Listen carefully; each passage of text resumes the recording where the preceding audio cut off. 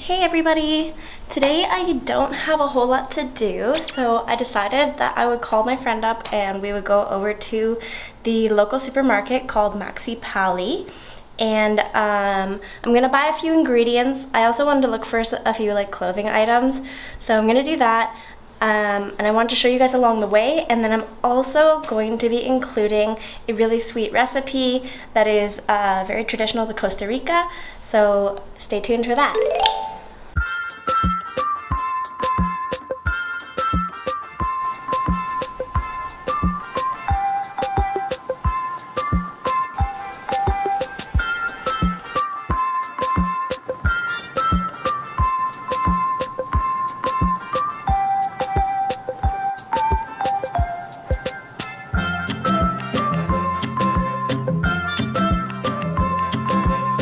Look at these avocados!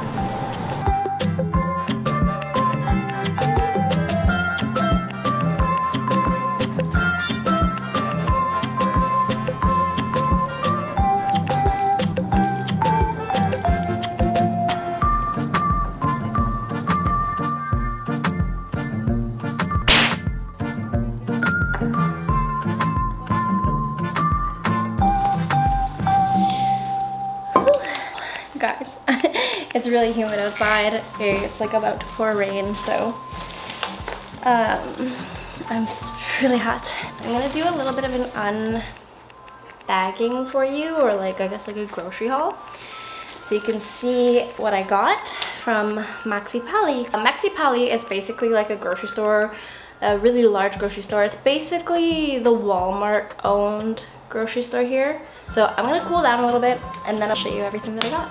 I'm back.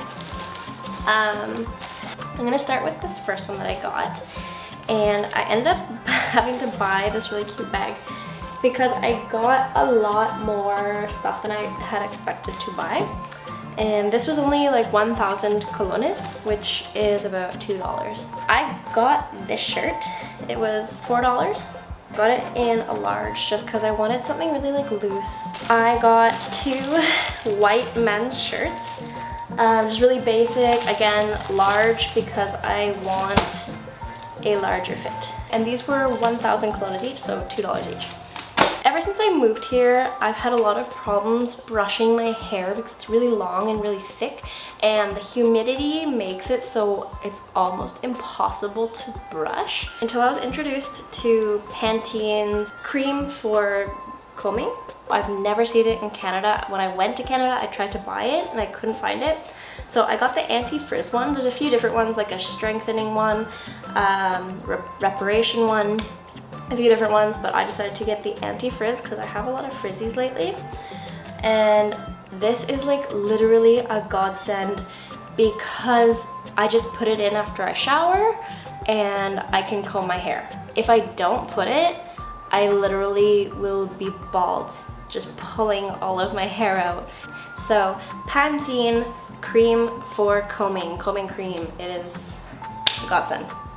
All right, what else did I get? All right, because we're dealing with the coronavirus, I got antibacterial soap, mandarin and pomegranate, as you can see in the photos. It's just really basic. It was like, what, like a $2. Oh yeah, my favorite. I got Labello. I was looking for Blistex just to keep my lips a little bit moist. I've been finding they've been a bit dry from staying inside all the time and using air conditioning. This is the Med Repair and has an SPF 15. SPFs are definitely important living here because the sun is so extremely hot. And I love the smell of it. It's kind of like minty and also a little bit like coconutty. It's really nice. Okay, so we're done for this bag. And look at that cute little cupcake. Here we go. There we go. Look at that cute little cupcake. Okay, so we're gonna move kind of forward onto the foods now. So we have here, I love these lettuces. These are hydroponic, basically like Boston lettuces, or it says here, lechuga crispy, which I think they meant to write crispy. Mayonnaise, Hellmann's mayonnaise. Everyone loves it, right? This is chili dulce, sweet chili. It is basically a very typical pepper here. It's kind of like a mix between green and red. These are cheaper than buying the regular bell peppers that have the specific colors. And it's pretty much used in almost every single recipe that would be Costa Rican. And it's just basically a flavor component. All right, ooh, I forgot that I got these ones. There's more than one too. This is, I believe, granadilla. A lot of people confuse this one for passion fruit, but it's a little bit different because passion fruit, when you open it, is bright yellow and really quite sour on the inside. But this one is a little bit sweeter. I'll open one up a little bit later to show you guys. See here, whole black beans. This is another hint to what I'm going to be making. This is going to be included as a topping for the main thing that I will be making. This, we got 2 of these. I haven't ever tried these. It says Costa Rica agua dulce, which is basically sweet water. And it is sugarcane juice with lemon. I've never tasted it, and I'll probably give you guys a little review about it because I'm very curious. Actually, maybe I'll try it now. It's not very cold, but let's see. It smells very sweet.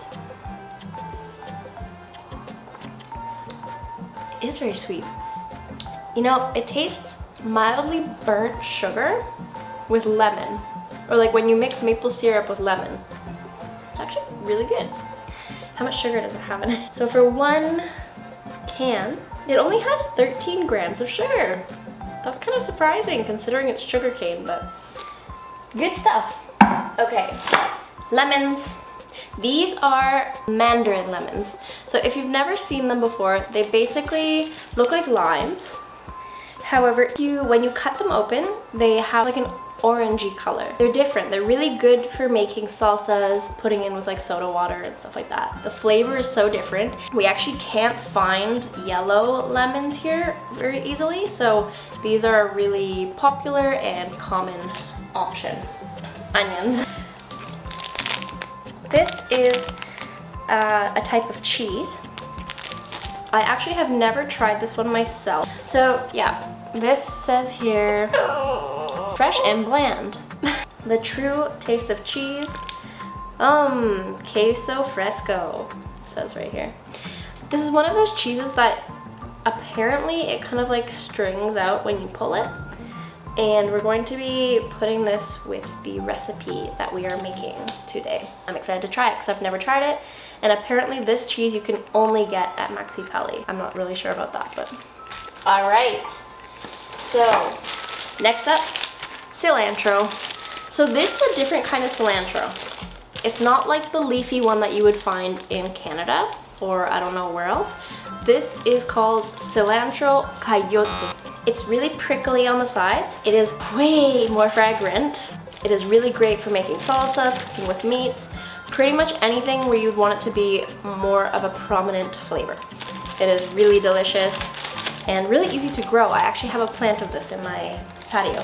And that will also be a main flavoring ingredient for the thing that is going with tomatoes, onions, and lemons.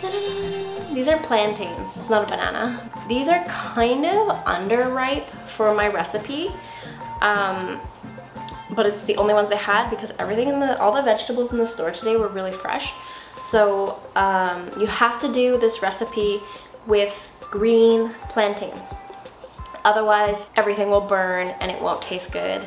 And this is what I'm gonna use to smush. Look closely, this is actually a tortilla maker, but I just figured this would be really handy. It would look better to make the video for you guys. And my final thing, check that out. The yellow fruit here is a Nancy fruit. And it's kind of like, I tried one for the first time the other day, but I think it was underripe because it was extremely bitter. But I even thought to myself in that moment, like in that very moment when I tried it, I was like, this would be kind of good as a wine. And I was just walking around in the store today and I came across this. So it's like Fiesta brand Vino de Nancy, which is Nancy wine. It has 11% alcohol, so it's basically a regular wine. It cost $4. It's an artisanal product in Costa Rica, made in Costa Rica, and it cost me $4. I'm like, wow, that's crazy. Anyway, I'm so excited to try it. So that is everything that I got today. We're all out of things to show you. So now I guess what I'm gonna do is I'm gonna get to cooking it. All right guys, here we are in the kitchen. So we're gonna start by making a few different recipes today. I wanted to get started with the chimichurri that we're going to be making, which is basically a tomato salsa. After that, we're gonna be doing a refried bean recipe. So all of this stuff can kind of go on to our main item, which is gonna be patacones. And patacones are it's basically a fried plantain that you smash up, fry again, and you have it kind of like a little plantain tortilla sort of thing. It's really delicious, and I hope you guys like watching this and it inspires you to try making them at home. So basically you want to cut the tomato to be quite small. You want it to be kind of like bite-sized.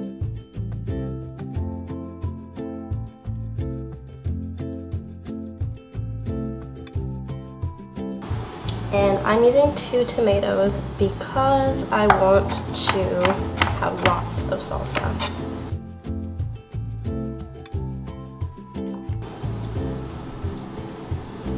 Okay, that's probably enough. I'm going to use 1 kind of small medium onion. And with the onion, you want to cut it even smaller than the tomato because nobody wants like a big chunk of onion in their mouth.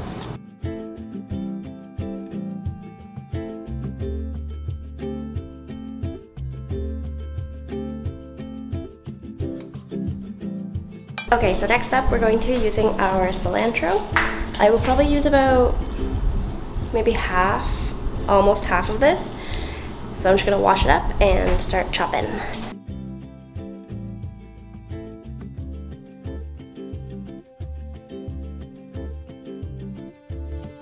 So here's how we're looking so far. I'm going to add in our mandarin lemon. So I'll just chop that open. And if you can see, it got kind of like a nice yellow hue to it. I'm gonna put 1 full lemon. So another really important part to this will be adding salt.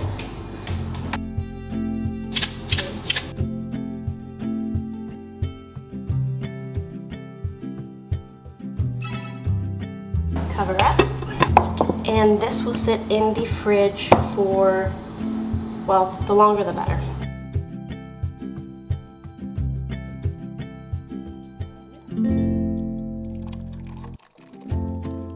So I am going to be adding about 4 to 5 leaves of cilantro, half of the sweet pepper, and half of an onion, a small onion, about 2 cloves of garlic.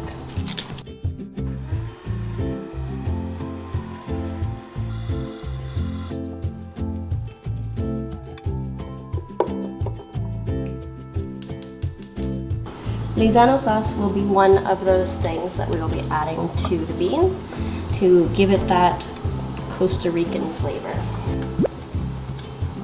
The idea is to have it thicken up a little bit.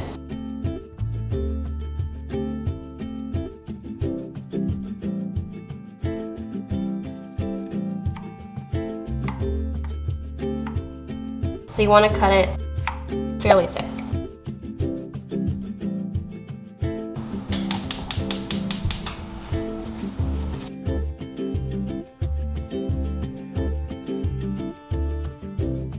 So I'm just going to lay each of these into the oil.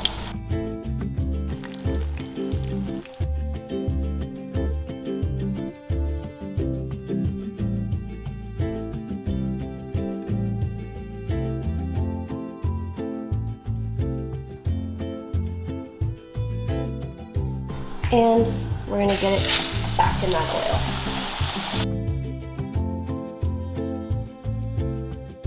Alright guys, so there we have it. We have our patacone. I'm going to show you guys here. beautifully golden fried. This is our refried bean. A little bit of the chimichurri.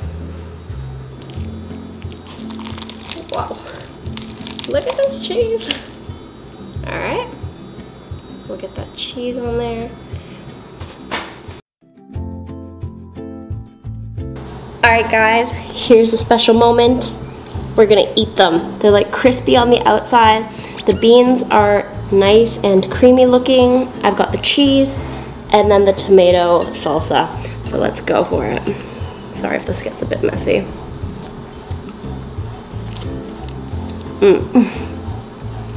My nose took a dive bomb in there.